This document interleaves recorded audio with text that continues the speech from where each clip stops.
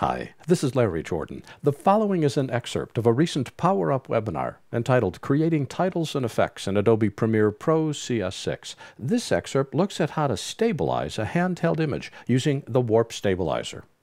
Oh, this is a good one. This is brand new with CS6. I've got a handheld shot.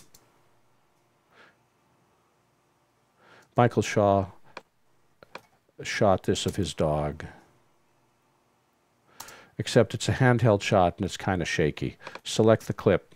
Go to the Effects panel. Let's take out the word Shadow and let's look at the Warp Stabilizer. It's in the Distort category, and this is how you stabilize a clip. The clip itself runs about 4 seconds, and as soon as you apply the Warp Stabilizer filter, it's going to take between 5 and 10 times longer than real time to analyze the clip, to figure out how the pixels are moving from one frame to the other. The analysis is one time only. As long as you don't take the filter off, you won't have to reanalyze. But if you take the filter off by deleting it and reapply it, you'll have to analyze again. What it's doing is it's looking at how the pixels in each frame have moved from one frame to the next. It's guessing what the star of the shot is, in this case the dog's face, and it then stabilizes the shot. And it stabilizes it with a number of different criteria. So in another couple seconds it's going to be done analyzing, and then it's going to stabilize the shot, and then I'll show you how we can change it. Okay, it's done. As I play this back,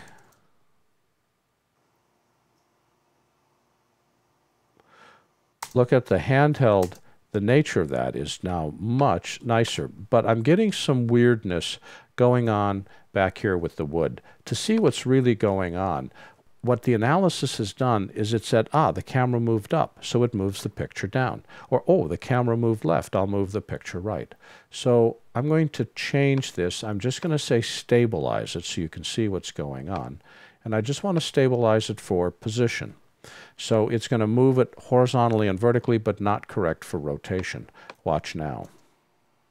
See the black edges coming in? That's how it's moving things down. Let's stabilize for rotation and scale and position. So the black bars at the top and the bottom is how it's compensating for this. I find that stabilizing for position yields the best results. And I can smooth motion, or I can say no motion. I want to lock that dog's face in place. Watch now. A significantly more stable shot, but I'm getting these black edges in. So now we're going to stabilize, crop, and auto scale.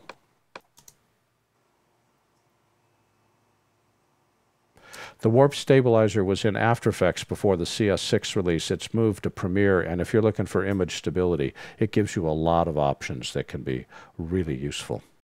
This was an excerpt of a recent Power Up webinar entitled Creating Titles and Effects in Adobe Premiere Pro CS6. For the complete version of this online training, please visit our store at larryjordan.biz/store and look for Webinar 74.